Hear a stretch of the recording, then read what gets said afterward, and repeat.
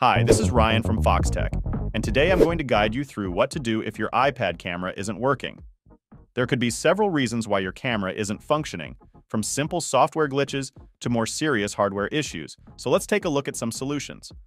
First, the easiest thing to try is restarting your iPad. A simple reboot can refresh the system and often fix minor software problems that might be affecting the camera. Sometimes, that's all it takes to get things working again. If restarting doesn't help, the next step is to make sure your iPad software is up to date. Head to the settings and check for any available updates. Software updates often include fixes for bugs that could be impacting your camera's performance. Another thing to try is using the camera in a different app, like Snapchat or Instagram. This will help you figure out if the issue is with the camera hardware or just the app you're using. If the camera works fine in other apps, the problem might be specific to one app, and reinstalling it could help.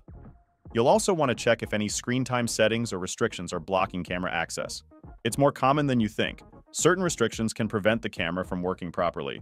Try temporarily disabling all restrictions to see if it resolves the issue. If none of these steps work, you can reset all settings on your iPad. This won't erase your data, but it will reset things like Wi-Fi passwords and app preferences.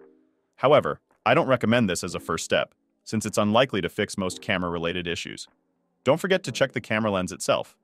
Sometimes the issue can be as simple as a dirty or blocked lens, so give it a quick wipe to make sure nothing's obstructing the view. And of course, if you've tried all of this and the camera still isn't working, it could be a hardware issue. In that case, I recommend reaching out to Apple support or visiting an Apple store for further help. Thanks for watching.